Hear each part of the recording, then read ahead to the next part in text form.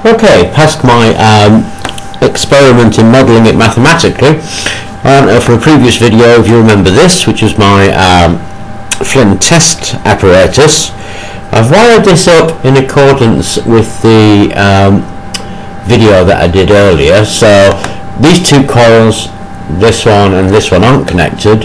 That's my input coil is connected, and that's my output coil where I'm reading the output from. I've got a sound card oscilloscope in my computer which I'm running a square wave function with a 25% duty cycle. I'm taking that out of the speakers and putting it into a stereo power amplifier, and then taking the power amplifier and putting it into this.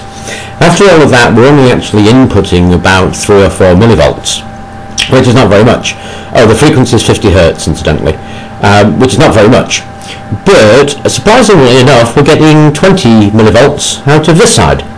It does vary quite a bit, but that's actually quite impressive. There could be a couple of reasons for that. It could be that the flux of these two magnets that's being forced in and out of this coil is contributing to the voltage and the step up of this transformer, because we're getting about twice the amount out as we're putting in. So that's one reason, and it could be, of course, that the speed of the collapse of the magnetic field is causing a back EMF spike in this coil here. So it's one of those two reasons.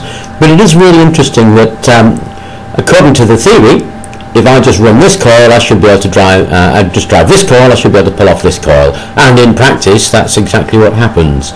And it's really, really quite riveting. So I guess the next thing really would be to create a circuit that's going to pulse DC into there and run that from this and try to get this self-running. So that's the next step. It's one of the reasons I put a tickler coil in here, incidentally. Was the whole idea was that as the flux goes through here and it collapses, it's going to induce a voltage in the tickler coil and in the main coil, and I can use the tickler coil to feed a transistor as an on-off switch. So we're going to get some self-resonance out of it, so it can turn itself off and on. Put a diode bridge across the outputs and see what we get.